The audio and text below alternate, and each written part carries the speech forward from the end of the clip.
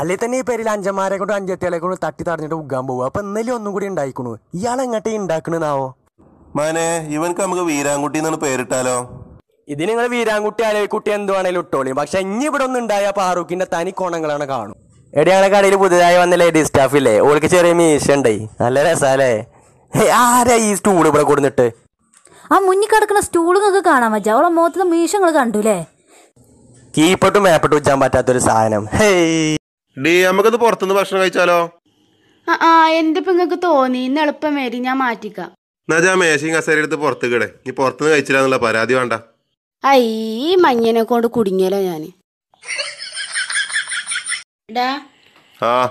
ഞാൻ ഡിവോഴ്സ് ആയടാ. അനക്കിന്നെ പണ്ട് ഇഷ്ടല്ലേന്നോ? അയിന് അനക്കിന്നെ കെട്ടിക്കൂടെ? എടി പണ്ടാരക്കൊരു പേന്റെ പിന്നാലെ ഞാൻ നടന്നപ്പോ അണക്ക് ഞാൻ വേണ്ട, അപ്പൊ അണക്ക് ഞാൻ വേണല്ലേ? ഞാനേ സാധനങ്ങൾ എടുക്കണത് ആമസോണിന്നാ, അല്ലാതെ OLX എന്നല്ല. ഈ വീട്ടിലാകെ പ്രശ്നമാണ് പണിക്കരെ, ഒന്ന് കബഡി നിർത്തി നോക്കൂ. ഇവിടെ ആരെങ്കിലും ബൈക്ക് ഓടിക്കുന്ന ആളുകളുണ്ടോ? എന്താ പണിക്കരെ സത്യം പറ, ഇവിടെ ആരെങ്കിലും ബൈക്ക് ഓടിക്കുന്ന ആളുകളുണ്ടോ? ഞാനാണ് ബൈക്ക് ഓടിക്കുന്ന ആള്. ഇന്നൊന്ന് പേരേക്കാക്കി തരുമോ? കബഡി എടുക്കാൻ മറന്നു.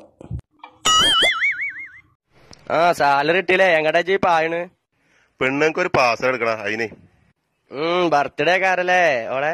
ആന്നല്ലെങ്ങായി ഞാൻ വാട്സപ്പിലോ മെസ്സഞ്ചറിലോ എന്തെങ്കിലും ചാറ്റിക്കൊണ്ടിരുന്ന അപ്പൊ പണ്ടാരക്കുറിപ്പ് പിന്നെ കൂടി ഇങ്ങനെ മുണ്ടാതെ വന്ന് നോക്കിക്കും. അതിനാ അന്ന് ഒഴിവായി കിട്ടുമല്ലോ. എടാ ഈ പെണ്ണുങ്ങൾക്ക് എന്താ ചെറുക്കന്മാരെ കാട്ടിലും കൂടുതലും തലമുടി വരുന്നേ? എടാ അതിപ്പോ ചെടിയാണെങ്കിലും തലമുടിയാണെങ്കിലും കളിമണ്ണുള്ളിടത്തല്ലേ കൂടുതൽ പന്തലിച്ച് വളരുക. അത് ശരിയാണല്ലോ. എടാ എന്താ ഈ രോമാഞ്ചം എന്ന് പറഞ്ഞ? എടാ അതിപ്പോ Romanch is A particular type of കുളിരായിട്ട് in which all രോമൻസ് will stand up with പുളഗംസ് and will dance dance. കാക്കോ ചെതാഴ്ചണ്ട്, ഒരു കുപ്പി വെള്ളം വാങ്ങി തന്നാ. വെള്ളോ? നമുക്ക് ചിക്കൻ ബിരിയാണി തിന്നാലോ?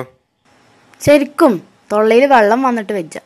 എന്നാ പിന്നെ ആ വെള്ളാണ് കുടിച്ചാളാ, വെറുതെ പൈസ ചെലവാക്കണ്ടല്ലോ.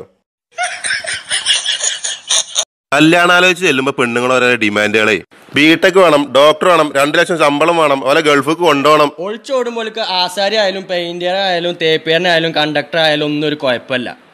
വല്ലാത്ത ജാതികൾ തന്നെയാണ്.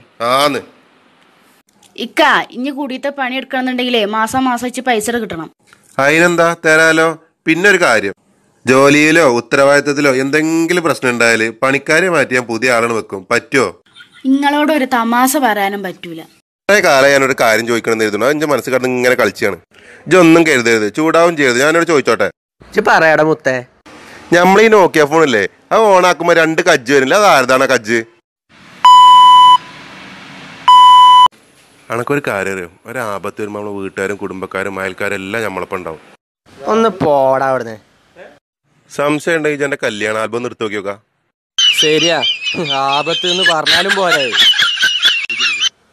എടാ ഇന്റെ ലൈനൊരു കള്ളിയും ചതിയത്തിയാണ്. അതെന്താ വെച്ചാ അങ്ങനെ പറഞ്ഞു? ഓളോട് ഞാൻ അന്നലെ എവിടെയെന്ന് വെച്ചപ്പോ ഓള് പറയണ നസീമാന്റെ ഒപ്പം ഉണ്ടായിരുന്നു തോന്നുന്നു. അതിനിപ്പോ എന്താ? അതിന് നസീമ എഞ്ചപ്പ എന്നില്ല ഇന്നലെ, അപ്പൊ ഓള് ഞാൻ ചായച്ചില്ലേ. സ്വന്തം അച്ഛനെയും അമ്മയും തല്ലിക്കൊന്ന് നിന്നെ തൂക്കാൻ വിധിച്ചിരിക്കുന്നു. അവസാനമായിട്ട് നിനക്ക് എന്തെങ്കിലും പറയാനുണ്ടോ? വാപ്പിയും ഇല്ലാത്ത അനാഥനായ എന്നെ കോടതി വെറുതെ വിടണം.